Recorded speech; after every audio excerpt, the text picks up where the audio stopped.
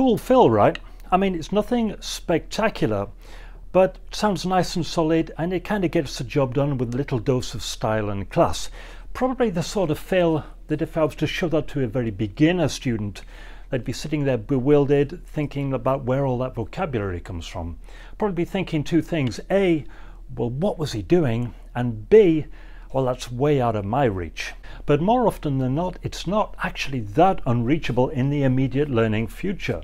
Now, this is where I bring out the magic phrase that to me is the key to building vocabulary, and the phrase is this: if you can do that, then maybe you can do this. But actually, strike the word maybe. If you can do that, then you can do this. Now, there are usually two main challenges for students wishing to build their vocabulary, i.e. freely express themselves on the drum set. And let's get one thing clear. When I talk about students, because I mention the word students a lot in my videos, I'm talking about all of us. The first challenge is technique, as in actually being able to physically do something. So for example, this film included a little bit of work on hand-foot coordination, so we have to set about working on that to be able to actually do it.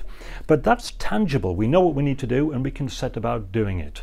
The second challenge is imagination. Now, imagination by its very nature is a lot less tangible. We need to create something that we haven't created yet. We need to imagine it first. So how do we start? Well, first of all, we have to understand the premise that we can only learn something new out of what we already know. And you can see this in all walks of life. If you need to learn a new skill, then somebody will explain this to you based on a reference point that we're already familiar with. If you can do that, then you can do this.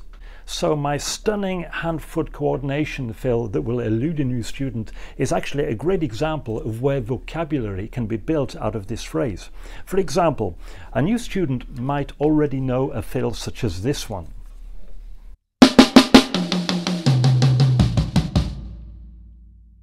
So for a new student, that's relatively easy to actually produce. 4 notes distinctly placed on each element of the drum set. So then the conversation will probably go something like this.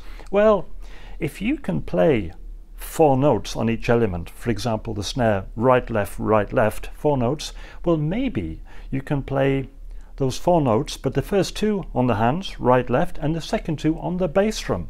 And then you can do that on each element. So immediately we have this.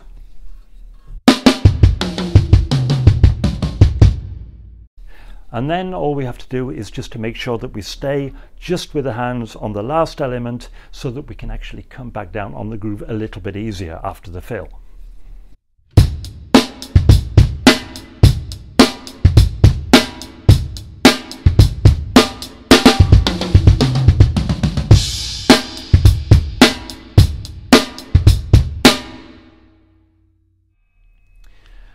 Now we're just taking what we already know and adapting it to create vocabulary.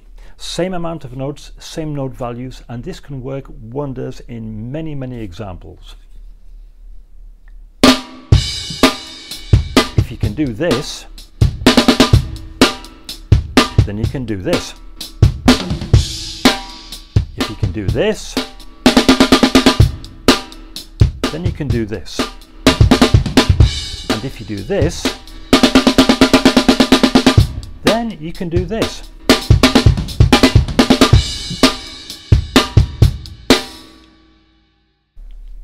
Okay, so obviously we need to develop a certain amount of technical proficiency to be able to actually pull these ideas off. But developing the imagination is equally as important. And this is also true when it comes to a higher playing level and students that may have a higher technical aptitude. In fact, I was applying this idea while working with one of my more advanced students on the Dave Weckl track Spur of the Moment. Now here's Raphael, who is the guy, incidentally, that you see being constantly abused in my videos, but who is in fact a great student and a great teacher, working on the final fill of the piece.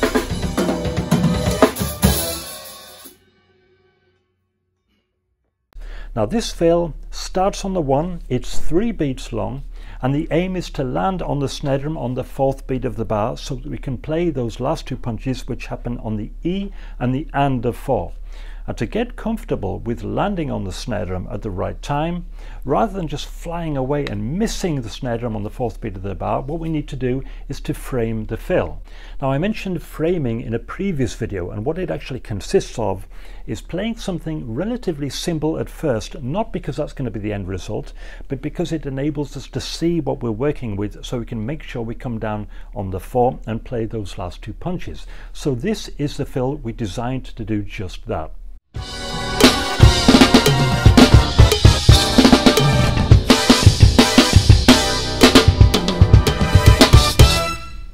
So once that was done and we were comfortable with landing on the 4th beat of the bar, then we applied the if you can do that, you can do this rule. And what we came up with is this.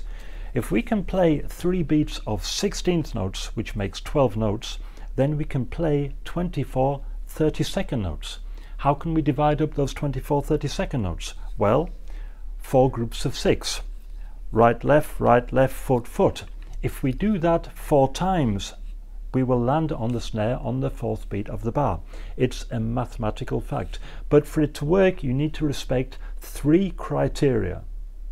You need to start in the right place, you need to play the right amount of notes, and you need to respect the note value. If you do those 3 things, it will work.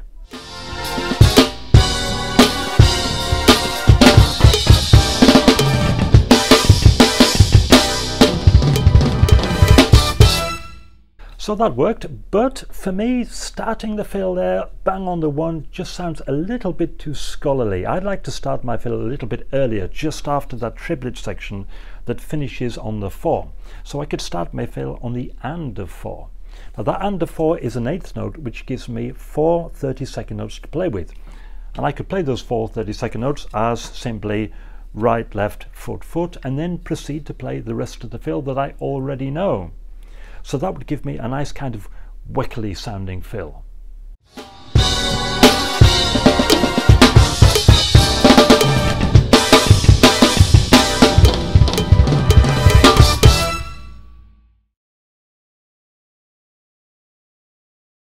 Weckly, does that work? Weckly? Is that actually a real adjective? No? No.